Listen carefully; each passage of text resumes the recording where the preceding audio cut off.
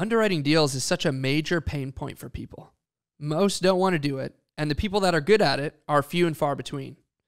That is why after 6 years of being in the industry and buying over 1,200 apartments, using my best-selling multifamily deal analyzer, I created Real Estate Lab, a full suite acquisition software for multifamily investors. We have built a product that helps investors automate their acquisitions and close more deals, all in a cloud-based platform. You can go to realestatelab.com and sign up today using the promo code TAG2 for 10% off your first 12 months. This is David Tupin. Thanks for listening.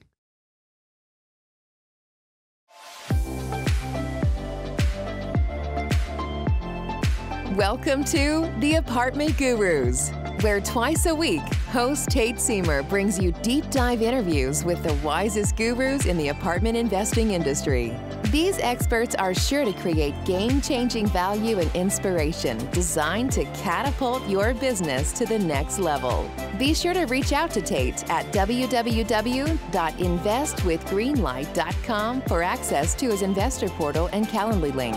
And now, here is Tate Siemer and the Apartment Gurus. Welcome, everybody, back. Another episode of the Apartment Gurus is here, and super excited today to have a really high-level multifamily investor, entrepreneur, and business leader on the show, Mr. Spencer Hilligoss of Madison. What's the full name of the company? I know it's Madison. Is it Madison Investing? Madison Investing. Yeah, there's one of those names, of course, Tate. It's like there's Madison galores out there, but it's Madison Investing. Yeah, cool. So Spencer, like I mentioned, is a full-time investor, former operations leader. He walked away from a lucrative career, 13 years, with 5 different fintech companies, which I just learned fintech is short for financial technology companies. In 2019, just 5 months before the pandemic started, Spencer left his W-2 and that career situation there, and he did that with the purpose of giving full focus to serving Madison Investing's passive investor group. And that's basically what Madison Investing does. They're a passive investing group with hundreds of members of actively deploying capital with Madison's vetted sponsors and deals in high growth markets across the U.S. Spencer's wife, Jennifer, is the COO of Madison Investing, and they put their own skin in the game. They put their own capital in with each operator as the cornerstone of a 5-part investing vetting framework designed to de-risk the toughest questions facing every passive investor, amongst which, can I trust this team with my capital, which is always the first concern of a passive investor. Madison Investing specializes in real estate syndications and private equity funds, focused on multifamily, self-storage, and other niche asset classes. Madison has partnered on deals totaling more than, get this, 10,000 units, spanning 36 deals and 13 full cycle exits. That is very, very impressive. He's also a father of 2, an avid guitar player. We were just talking offline about his music career and how that's really going gangbusters as well. Graduate of Colorado University out here in the Intermountain West, kind of close to me in Salt Lake City, and is currently based in the Bay Area, California, and is a registered member of FINRA, which I look forward to hearing about, and is also a member of the Forbes 2022 Real Estate Council. Madison Investings, by the way, is accepting applications from new members who meet accredited investor requirements at madisoninvesting.com. And for you listeners that may not be familiar with accredited investing, basically, to be an accredited investor, you need to be making either $200,000 annually as an individual, $300,000 as a couple, or have a net worth of at least $1 million. So with that, Spencer, welcome to the show, man. I'm excited for this conversation. You seem like just a great guy and a great professional, and I'm really excited to have you on the show.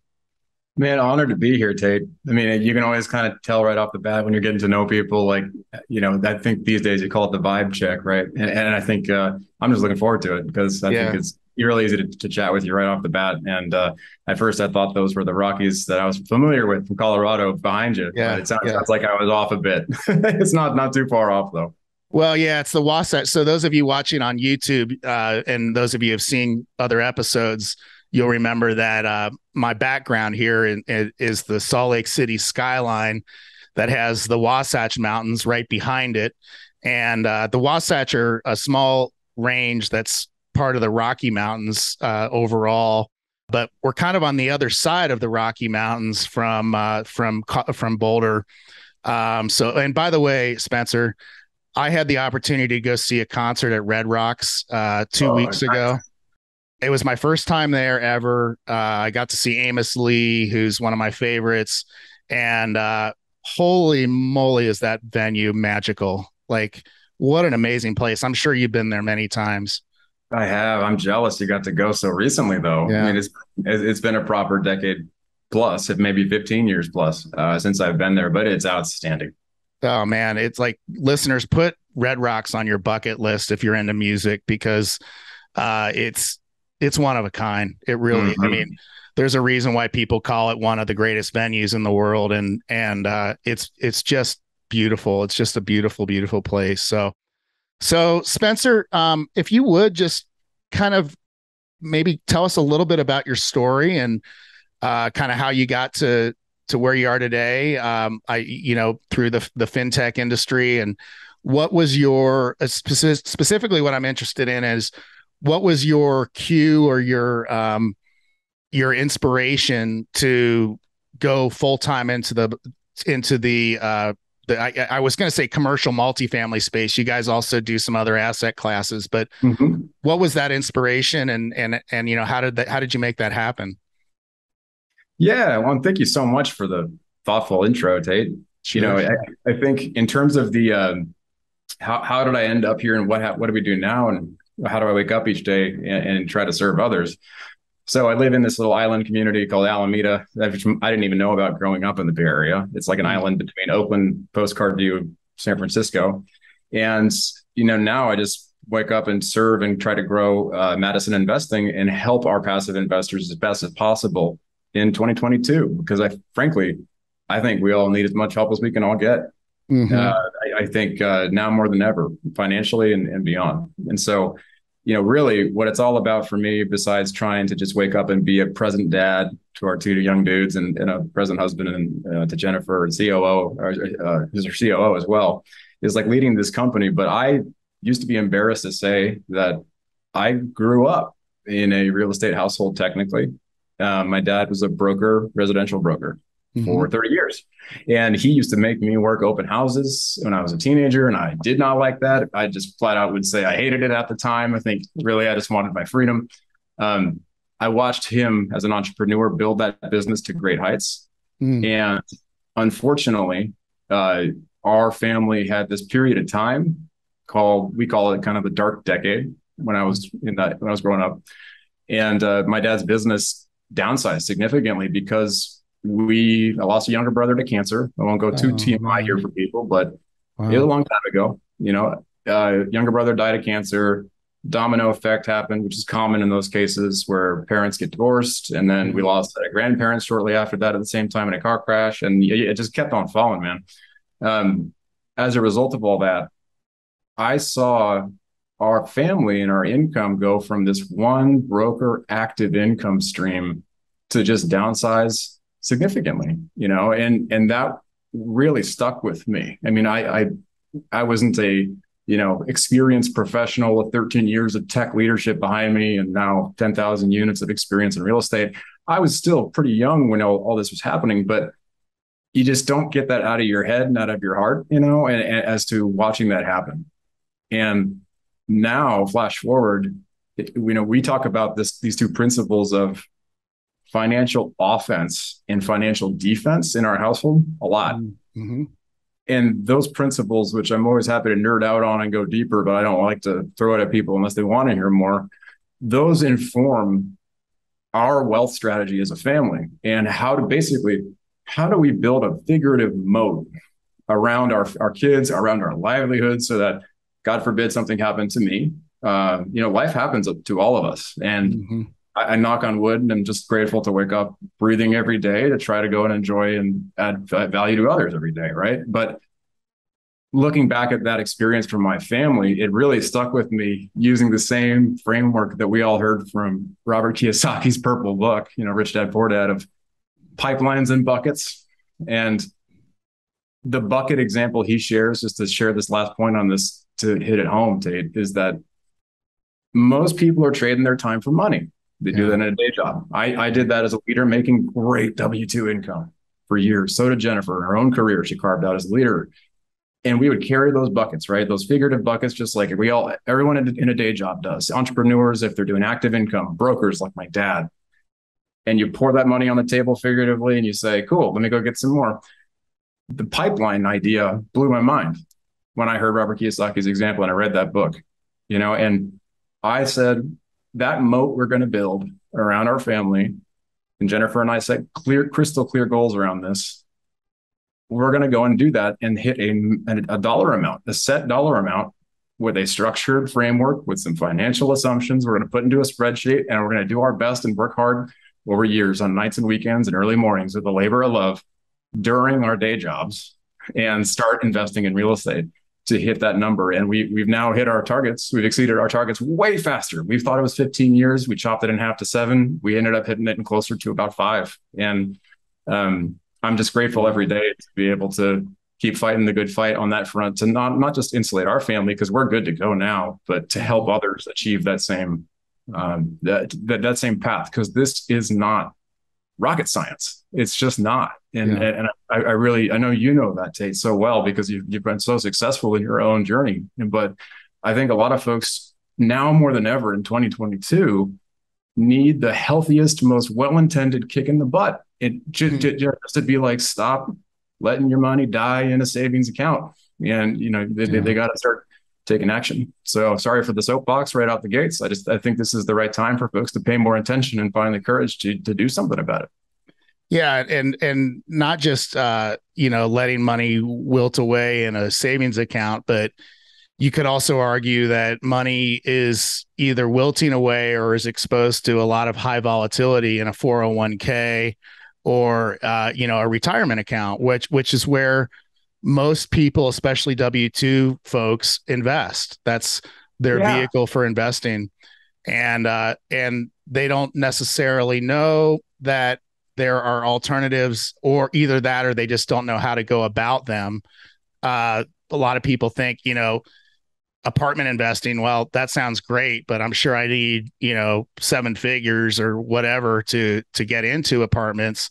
And the truth is that through this model of syndication, you can get into investing in apartments and enjoying really, really nice returns that are risk mitigated, with as little sometimes as $25,000, $50,000, depending on the deal and depending on the syndicator. And so I love it that your mission out there, Spencer, is both to educate people on these opportunities and like you say, give them a very, I think you said well-intended, something like that, kick in the butt, like, like a very loving, like developmental way of saying that, there's other options here, and they're exciting, and here's how to do them. So dude, I just got to ask you right away, you made the switch in 2019, right? From the fintech world to the multifamily world. Before we talk about what you've been able to do since then, what was the inspiration specifically to get into these asset classes and into this model of doing business? I appreciate you taking us there. I mean, it's such in hindsight, like all of us, we look back at these key chapters and moments, whatever you want to call them in our lives, and it's so clear. At the time, it did not feel clear. Yeah. It felt about as confusing as a maze, right? And looking back, we break it down, and Jennifer and I break it down in kind of a 3-phase journey. So I'll concisely just kind of lay that out now. It didn't feel this way at the time, but this is how it looks in hindsight, ironically. So I was working 80 to 100 hours a week in the most aggressively growing hardcore culture tech startup at the time that I'd ever experienced. And that was in office hours. So I know everyone's doing the great resignation now, as trendy as it is, for all the right reasons. This was in office 80 to 100 hours a week, not including email time at home, not including on-call stuff for the teams I was leading and building and supporting, hiring dozens of people a month, literally. It was pretty rough. And I look back at the beginning of that phase, Tate, like what was the recipe for life that led us to kind of pay more attention and just have to seek out another path? We were dumping, maxed out 401ks. We were so proud of that. And I look back at that moment as we celebrated year after year for maxing out our 401ks. Is that a bad thing? Clearly not. Like, I still think people should use their company matches, et cetera. But sure, we ended up looking at this going, I didn't see my infant son, first of our two kids, for like a 2-week period at one point. And it was because I was working so early, coming home so late. So we ended up saying, oh, cash flow, you can go get this thing called cash flow. And it emerged from me working.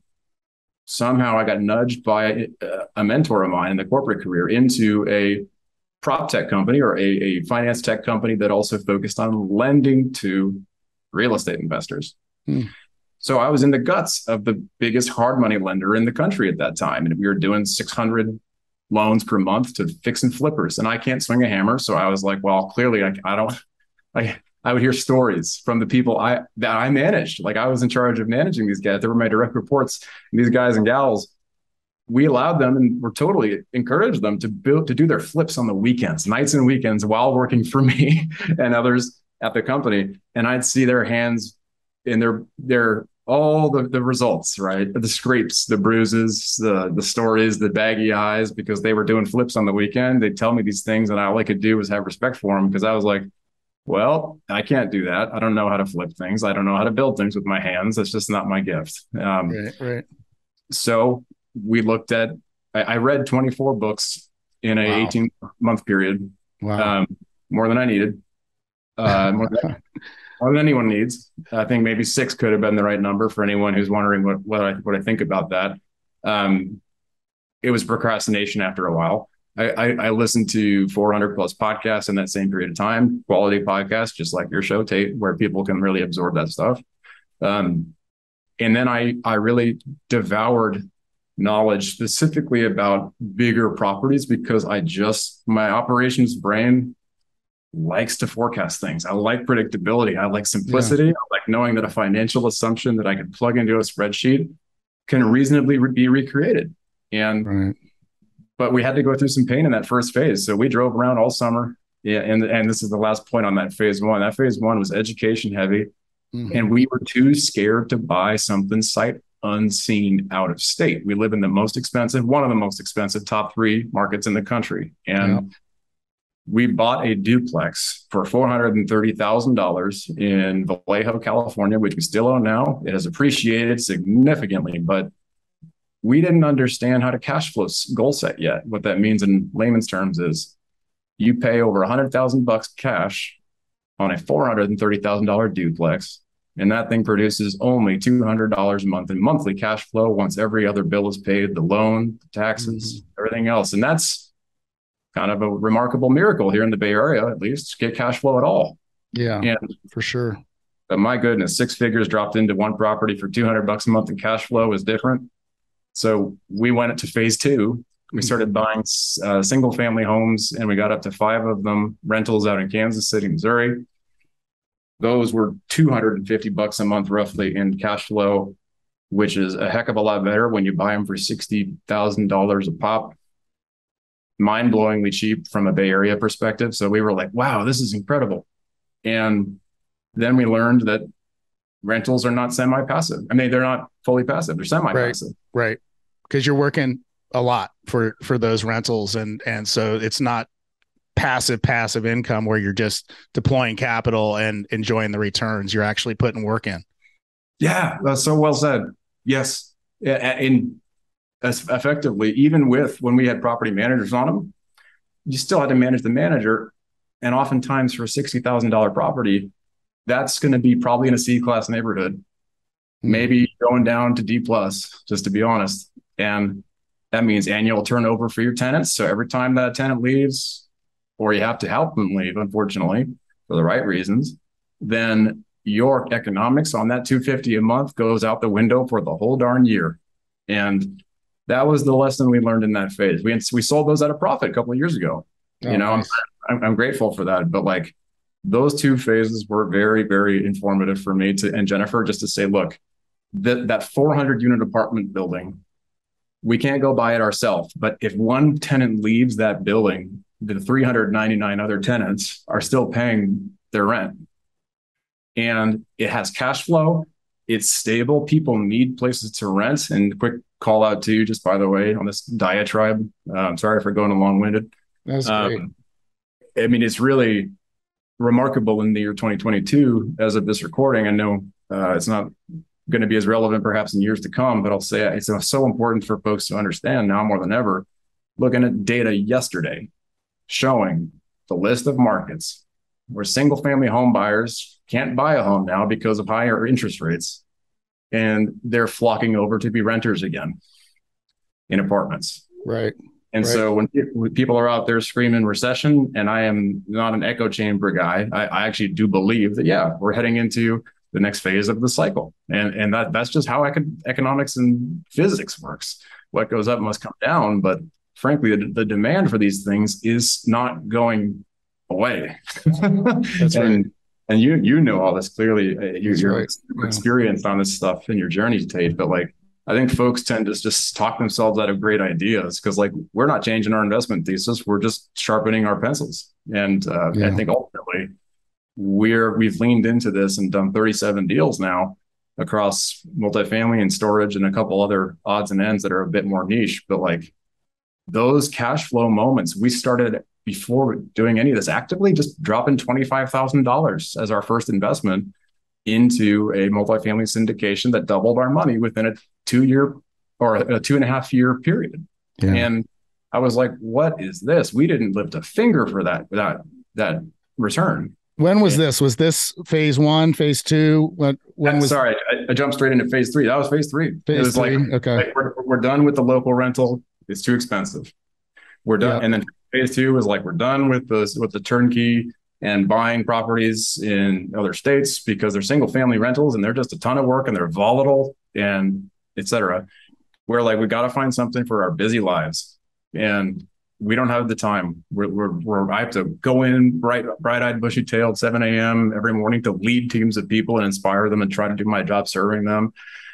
And Jennifer has her own career, so we need something passive. And ultimately, that led us to go and invest back in. We started doing all this stuff in like 2016, 2017, and that's when it clicked for me. When it was like, well, we've done enough of these passive investments. And I know what I don't know. I don't want to be, I'm not moving out of the Bay Area, but I know I don't want anyone else to go through this experience that we just went through. And I'm getting asked about what we're putting our money into by all the folks in our network. Mm-hmm. So let's combine the operational expertise that I bring and Jennifer bring to build a business that just helps people de-risk this darn thing. Because passive investors don't want to get on a plane.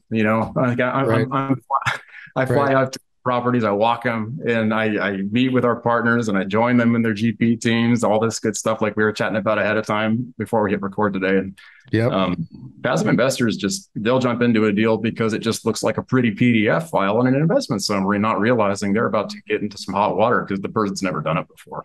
Sure.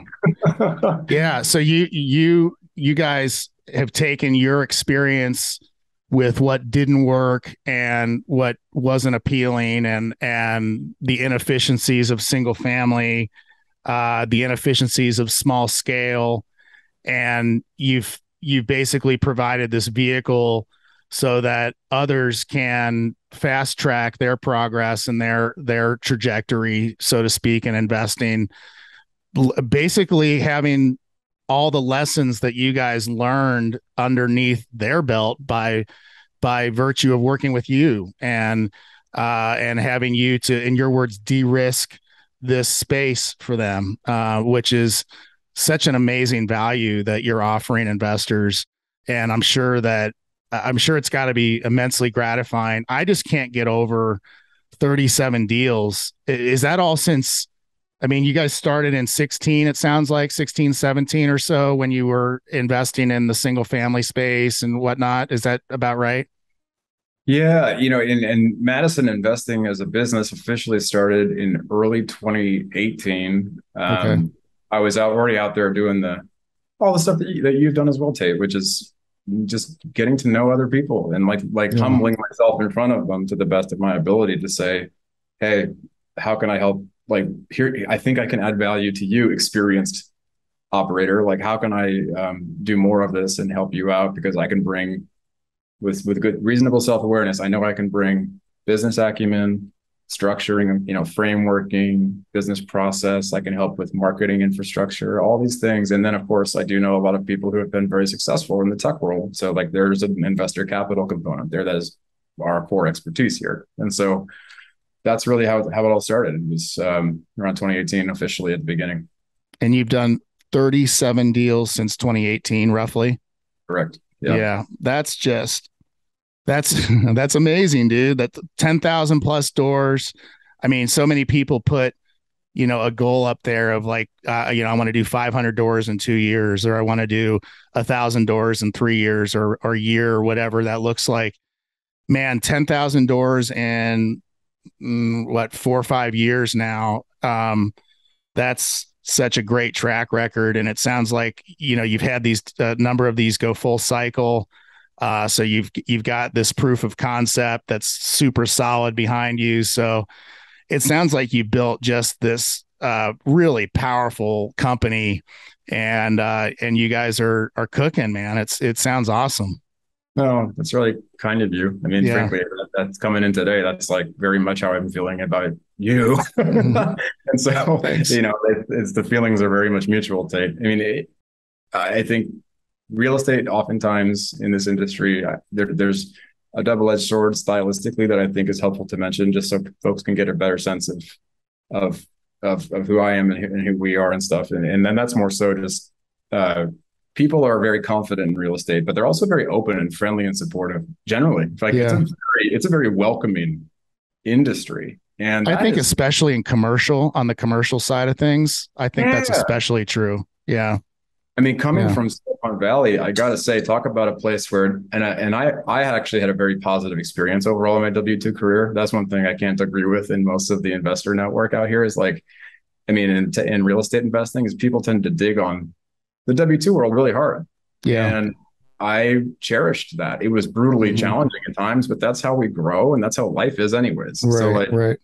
I look very favorably, but I will say this is like, I'm often told that I am too humble when it comes to sharing like, oh, we did this or that, because like, I just don't care about chest puffing stuff, and there's a little bit of that in real estate. So I learned that from like being in my dad's business and just seeing how all that networking happened early on. And I knew that's kind of what scared me into tech.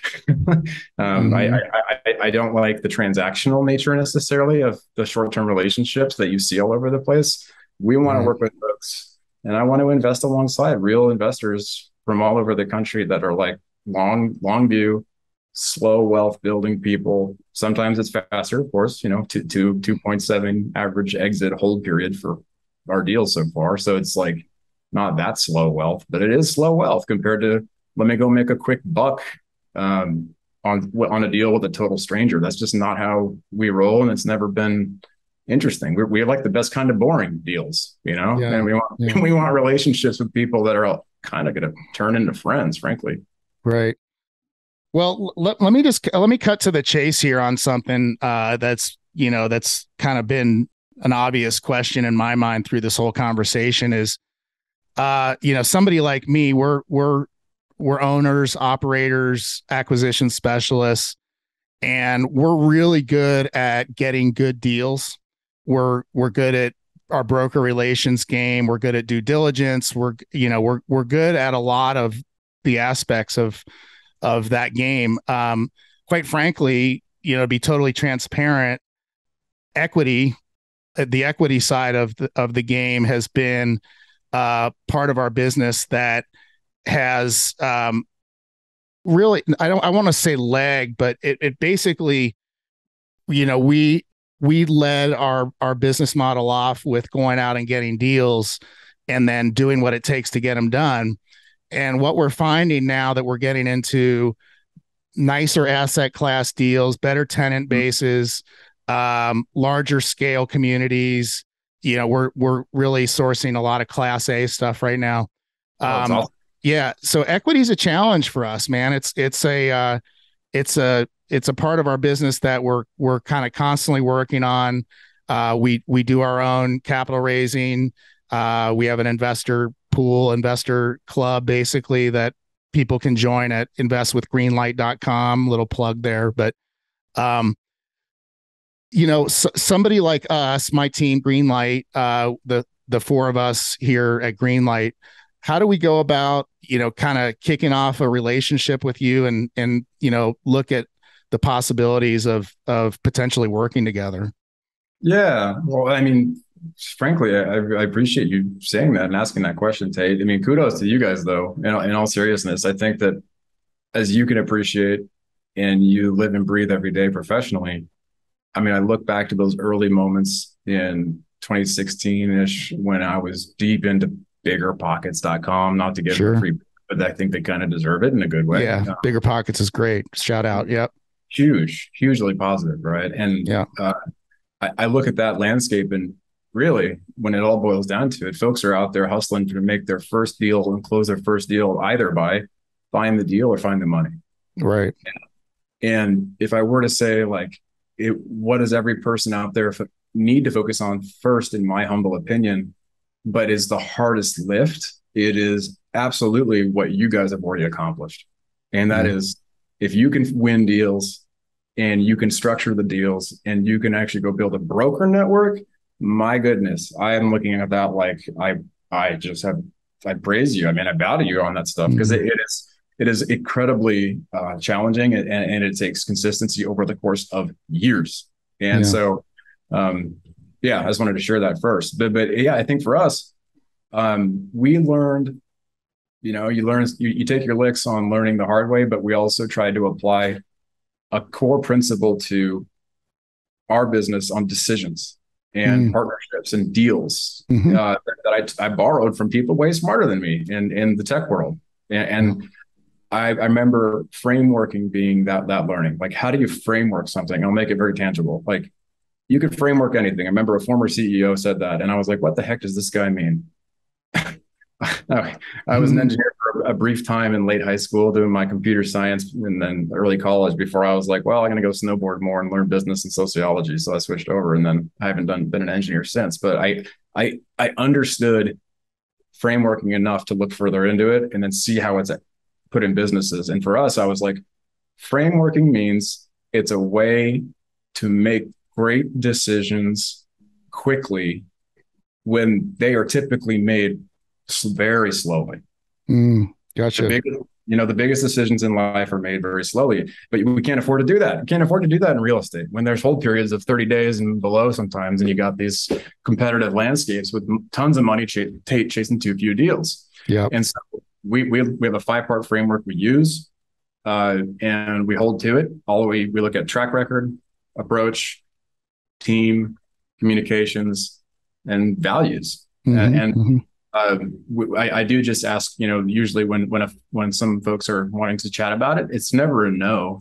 It's really just like a not yet, And we just want folks to at least have gone a full cycle on a deal these days. And another reason for that, Tate, without putting some of the more passive folks to sleep out here, because this is way under discussed, in my opinion, for passive investors, is that you heard in my bio, like, FINRA is like FINRA. Yeah. There's tax laws, there's civil laws, there's all these different laws that we all have to adhere to as citizens, right? And securities laws, they're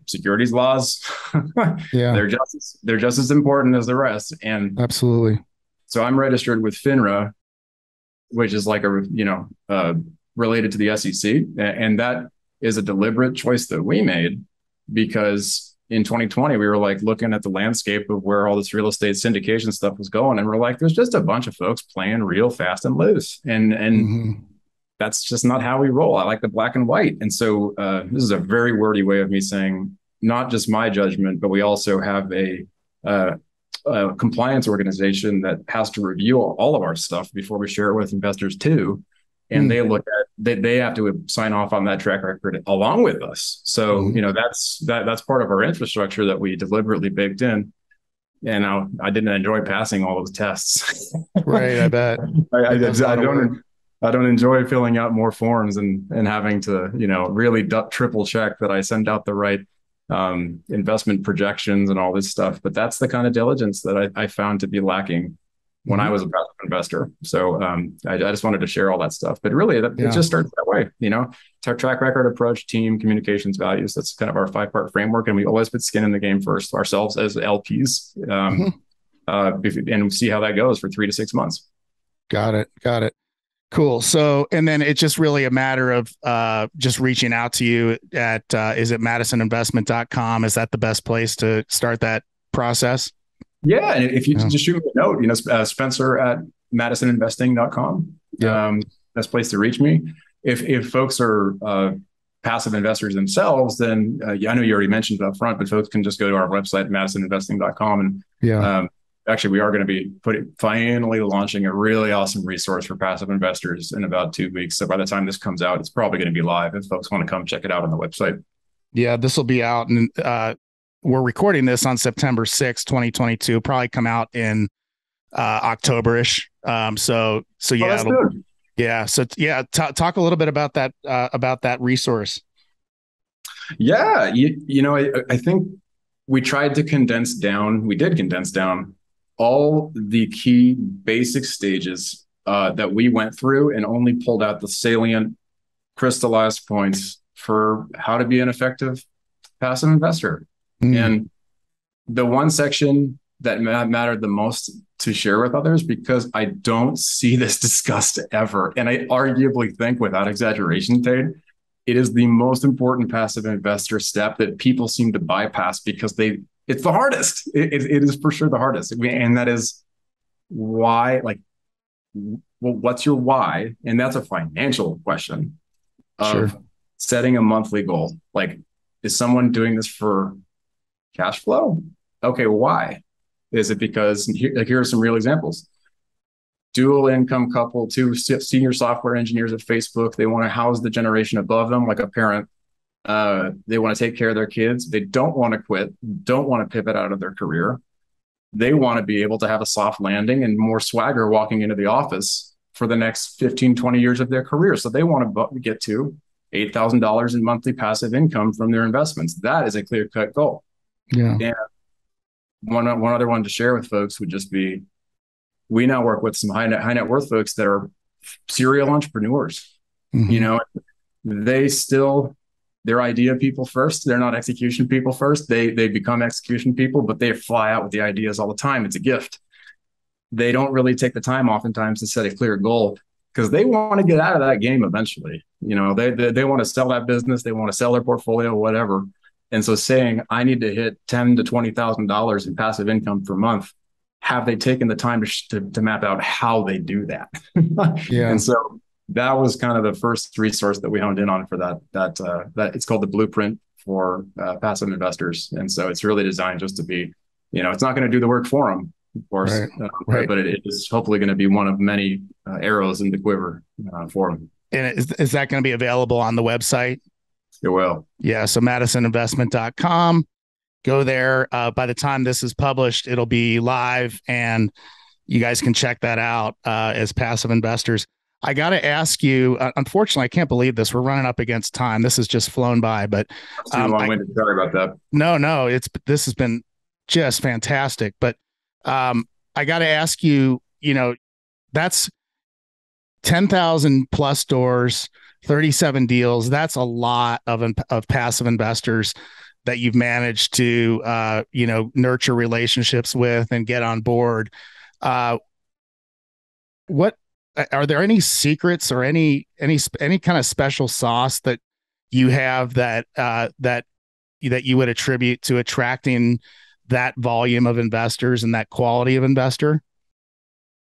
Gosh, this is a fun topic. It really is. Like I love this topic because it really is such a human question, and that's how we all connect. And so like, yeah, I like bulleted lists and frameworks, as you could probably tell, Tate. So sorry if I'm overdoing it on those. First and foremost, I would say everyone starts with, just like we did, your first degree connections, and that's how I did too. Family, friends. Yeah. Family and friends. Right. And ironically, a lot of family are some of the last to ever invest. Right. But the thing that really honed in on for us was you got to start with, I think in real estate investing community, they call it the avatar, like define who you're actually connecting with. We did that too. And we got real detailed. I went out then, and this is all about Jennifer's brilliance and experience speaking.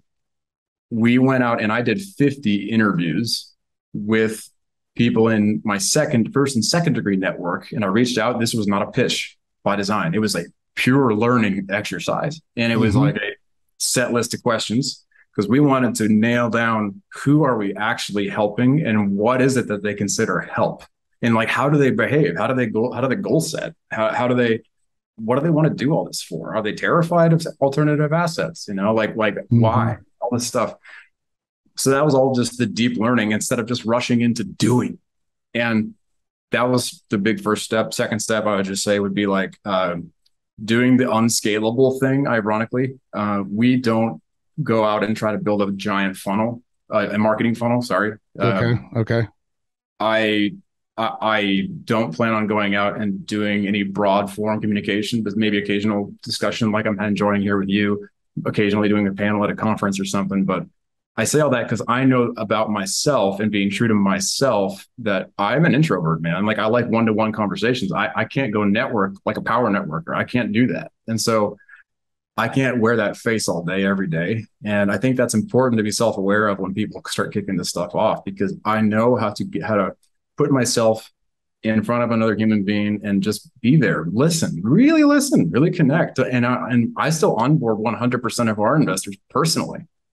We're hiring our first full-time team member. We've had a set of third-party organizations that we have long-term partners with, but this is an important point.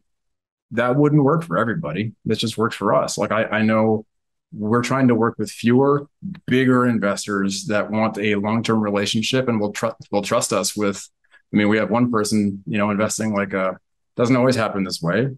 Some folks do $25,000, $50,000 checks per deal. Some folks do $780,000, or we might have $1 million check in a deal right now. And so it runs the gamut. They would never consider doing that with a total stranger unless they were no longer a total stranger and they were a legitimate relationship and even a friend. And I think that was really the difference. Is it's a patience game, man. And and I did post roughly 900 times on LinkedIn myself over the course of a 2.5-year period with handwritten things that I did myself. It was not outsourced. And so I don't do that anymore, but that helped. Do you still have a LinkedIn marketing program that you've maybe outsourced or leveraged? Ironically, I just kind of stepped back from it. And it's not because I didn't like it. It was just because I couldn't do it well anymore. I was too busy. Yeah. And so there's also a couple of things about making sure that I adhere compliantly, because there's all kinds of stuff I won't bore people with, where it's like, going out and making promises on social media, which we've never done, talking about deals. That's how people get in very hot water. And so it's just about making authentic connections. And we didn't go out beyond LinkedIn on social media. Now it was really sticking to what we know. So listeners, this is a big takeaway here. LinkedIn is legit. It's very vibrant. It's very active. People that are on LinkedIn are very serious about what they're doing typically. And there are a lot of equity sources, passive investors, and, people that you want to connect with on LinkedIn.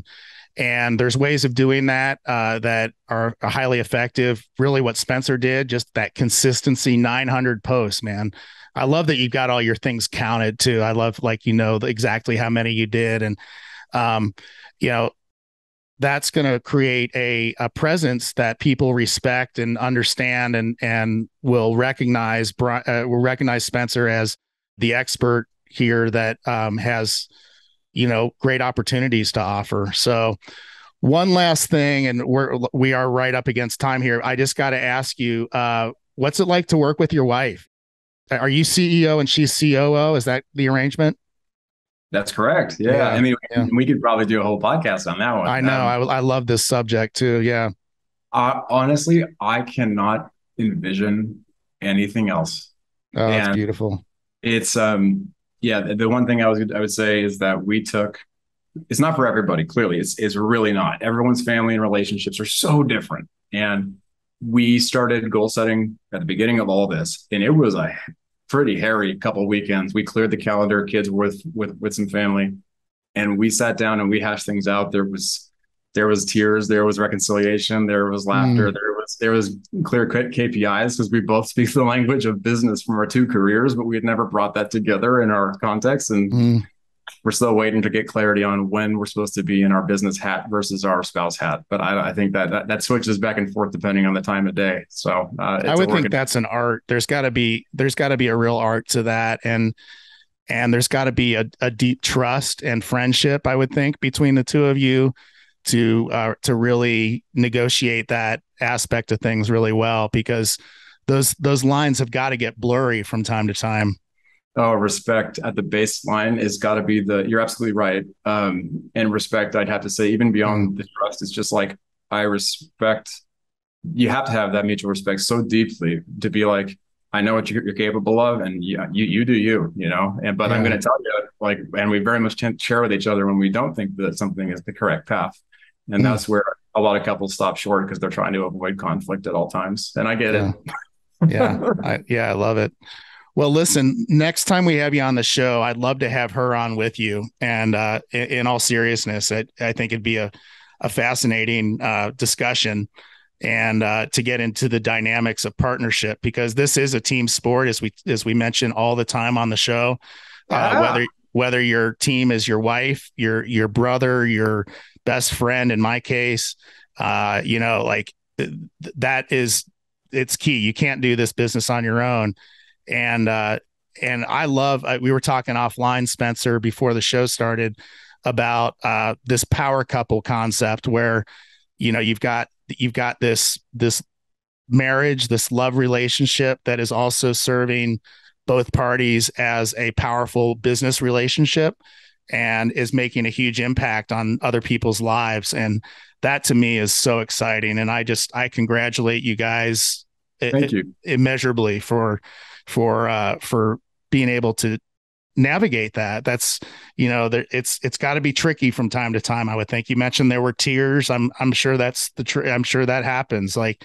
It gets real, and, it's gotten real with my partner, my best friend, Carl, who, we've had some rocky parts in our business over the last 11 years or so. And there have been tears, man, on both sides. So I get it.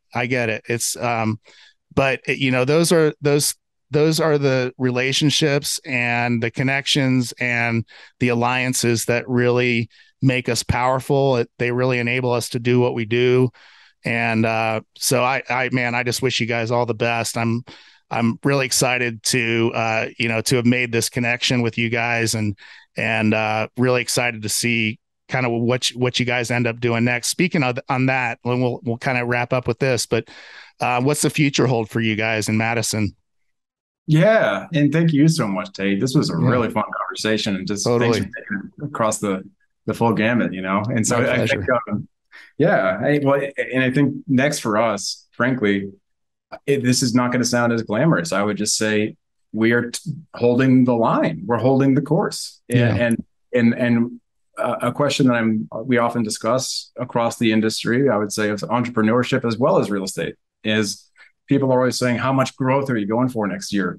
We are not going for 10x growth. That is not something I want to bring over and borrow from the tech world of very hardcore pressure, because that takes away from why the heck we're doing all this. It's to serve people and to be a present father and to my kids, and good dad, good husband. And so we're trying to put great deals for the context of the market in front of folks that we believe in, that we've already invested in with the same team. And sometimes that's multifamily, that we're not changing from that. But there's also storage. Sometimes there's even, I invested in, I sent the biggest wire I've ever sent for an LP investment just last week into a deal, and it was for ATMs, So it really runs the gamut. And that's the kind of stuff that we're aiming to do, is not be dogmatic about asset classes, but while still holding the course on the ones that we know to be the right core of our portfolio. Yeah. Love it. Spencer, it's been amazing, dude. I hate to cut this off because we're covering some really amazing stuff, but I do need to. So once again, for people to reach you as passive investors, interested in opportunities, it's MadisonInvestments.com. People that might want to talk about doing business with you might want to drop you a note at Spencer@MadisonInvestments.com. Is there anything else that we missed that you might want to share with our audience? Well, it's been a pleasure. And I just wanted to make sure folks are going to the right place, because there's so many Madisons. It's Madison Investing. I'm sorry. No, seriously, no worries. But it's MadisonInvesting.com, and folks can for sure reach out if they want to drop me a line.